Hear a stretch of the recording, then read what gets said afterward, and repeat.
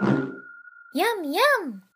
William Vaughn here with a quick introduction to the needle kit for MODO. The needle kit is designed to make creating and managing stitches in MODO a trivial task, and it does its job and then some. The kit provides a small tools palette with the necessary tools to create, view, and edit stitches in the scene. Let's take a look at the kit in action. Start by selecting a mesh you want to place stitches on and click the Create Needle item. A new needle group is created in the scene and can be selected in the Needle Kit tools palette at any time. You can also have multiple needle groups in your scene and choose which one you want to work with from the palette. With the needle group selected, simply activate Draw Curve and create a curve on your mesh. Once the curve and stitches are in place, you can edit the scale, spacing, and rotation of the stitches interactively with the mini sliders on the Tools palette. Choose from the collection of stitch presets or use built-in tools to easily create your own presets.